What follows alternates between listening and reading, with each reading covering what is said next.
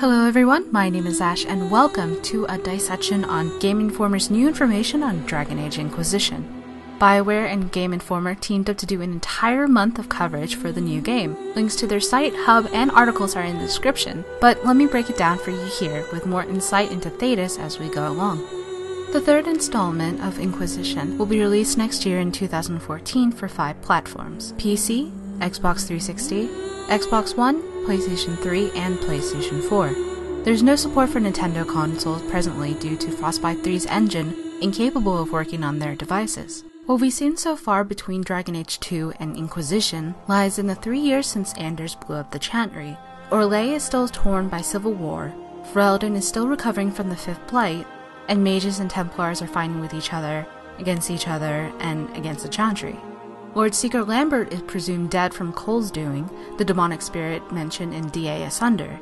But before the Lord Seeker died, he cancelled the Navaran Accord, which severed the Seekers and Templars from their duty.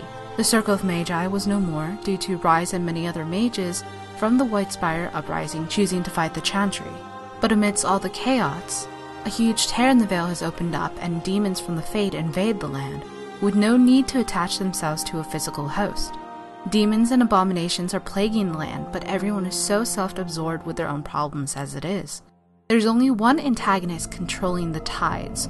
While you may be fighting many enemies, there is only one entity that is causing all the destruction. Unlike Origins, where you are deliberately fighting against Loghain, you must actively search and discover your unknown enemy throughout the story.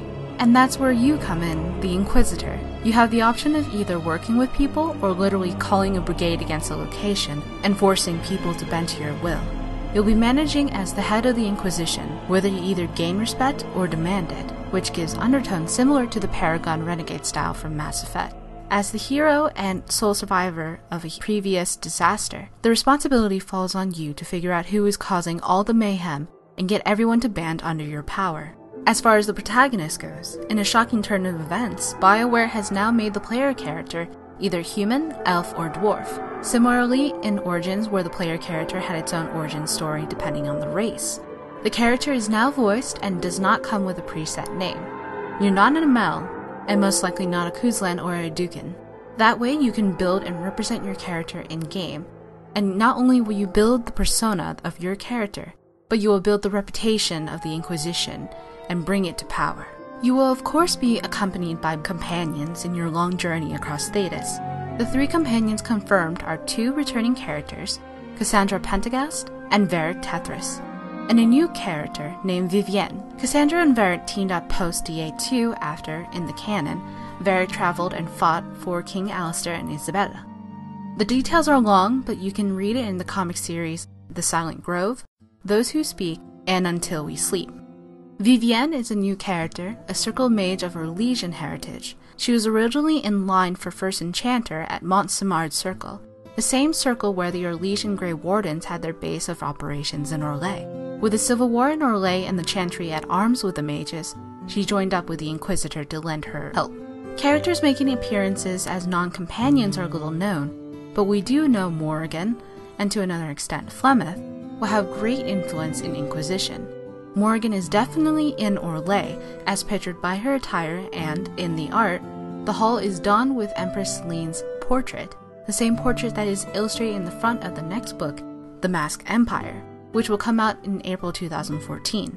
But this also leads to the question, is she in Orlais, or is Morrigan looking for Empress Celine in Halam Sharal? Empress Celine, who we know has left Val Royale because of the Elven Rebellion. We won't know just yet.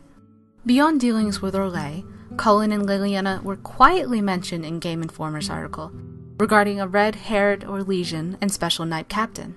We already know Cullen's involvement with the game because of his voice actor, and Liliana's appearance considering her role as a hand in the Divine, and her influence in Dragon Age Asunder. Another reoccurring character is the unnamed Qunari that we have not only seen in the E3 reveal trailer, but also in this latest trailer, and in 2 of the screenshots. The scars are the same, and same with the horns. Whether this Qunari is friendly, or is actually an antagonist, is to be determined. The banner that he dons in the trailer is also noted in the second trailer, in a field next to the lake. The Qunari have a great role in the next game, as illustrated in Mark of the Assassin DLC for DA2. We'll see this unknown Canary most definitely in the next game. As far as Thedas is concerned, players will get to play more controlled, open areas. Repeated dungeons are no more, as the story will extend from West Orlais to East Ferelden. Orlais, Ferelden, and quite possibly the Free Marches are all accounted for. The only destinations that I can say for certain are available are the Frostback Mountains, as listed on the locale entry in the trailer, and the deep roads as shown in the screenshots Gameinformer provided. A spot I'd also like to point out is in a small picture in the second trailer, something that looks similar to the first trailer's scene where Cassandra stabs a map. In this shot, the spot now exists within the Waking Sea between the Free Marches and Ferelden. The sword points to the sea and in between Highever and Amaranthine. Whether that comes into play or not is speculative. Some of the locations will have unique properties on them. Quoted in the article, restoring a ruined desert outpost will allow the player to transform it into an Inquisition stronghold. We know about the castle the hero can manage, but different properties expanding across Thedas makes the Inquisition a visibly more powerful entity in the game. Now switching gears, BioWare and Gameinformer offered more detail into the gameplay. A leveling system with specializations, such as Spirit Healer or Blood Mage, are back in the game. The actual specializations aren't listed yet, but the two have been deeply involved throughout the game and lore. Many of the demons and enemies you fought in the previous games are back, as well as new demons coming from the Fade. You'll also have the chance to fight against normal factions such as the Canary. Enemies will no longer individually attack you. They will attack you in groups where you'll have to fight different types. The Prowler type enemies will devote their time flanking you, while archers may attack you from a distance. Players will also have the options of choosing specific abilities to counter these foes. Warriors will have a pulling mechanism to draw an enemy close, while your mages will always have the advantage from a distance. The game is still heavy on tactics. Whether you decide to put your companions on autopilot is up to you. You'll have the choice again to use companions at your will or let them roam free. Additionally, enemies do not level with you. You might be level 12 when you see a level 99 dragon. You can come back to these foes later on, expect hard enemies to be scattered across Thedas that you can't fight from the start. Speaking of dragons, BioWare has now implemented a mounting system. It's confirmed that the player can ride horses in-game, but that is not the only mount the player is restricted to. Dragons are on people's minds, as well as the possible return of griffins. Sure, people say they don't exist, but that's what they said about a cure for tranquility. But for now, anything beyond horses is purely speculative.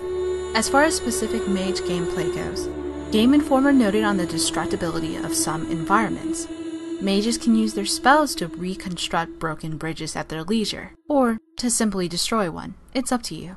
Pushing away from gameplay, the interface is still in pre-alpha. However, it looks like players will be able to use a compass feature similar to what you see in Elder Scrolls, as the top of the middle of the screen. The compass indicates friendlies and enemies as well. Standard controls for Xbox seem to be X, Y, B for spell combat options, while A is for activating interactions. The PC version will be as intuitive as it was in Origins. BioWare does not plan to scale back to represent the same interface that Xbox and PlayStation have. Oh, and funny story, the clunky and huge greatsword on the player's back with no holster? That's back. But I'm sure BioWare will address that down the production line. As far as the customization goes, the developers have said customization is very much in the game. Crafting will become a key for customization, though the armor will represent the individual's character's style. As far as other tidbits of information, I thought it'd be interesting to note that on a tweet that was made by Mark Dara, BioWare's executive producer for DA, he noted on the original canon that the devs adhered to for their lore in the books and comics. Although the player has the option of following their own story, the canon that the devs follow specifically is a Dalish elf warden who makes Alistair king and then dies by killing the archdemon. In DA2, Hawk is a mage and should have sided with the mages as well. Personally, I think the reason why the Dalish elf origin is canon is because of the Illuvion backdrop that we see in Origins. In the original Origin story, the player goes along with another elf named Tamlin to discover a strange artifact in a cave, which is an Illuvion, a mirror that acts as a portal, in which the old days which was used as a means of teleportation and communication. Also, it delivers the taint, as made known by Tamlin who, in the Dalish elf's origin story, contracts the Darkspawn taint after touching it. We're also introduced to Meryl, who decides to save the mirror in DA2 and tries to restore it.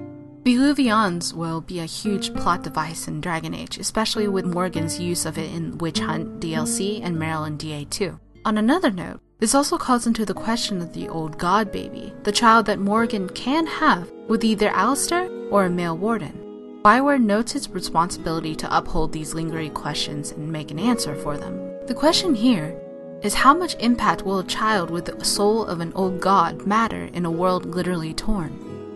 In any case, that is all the information that I have thus far that is of note with Dragon Age.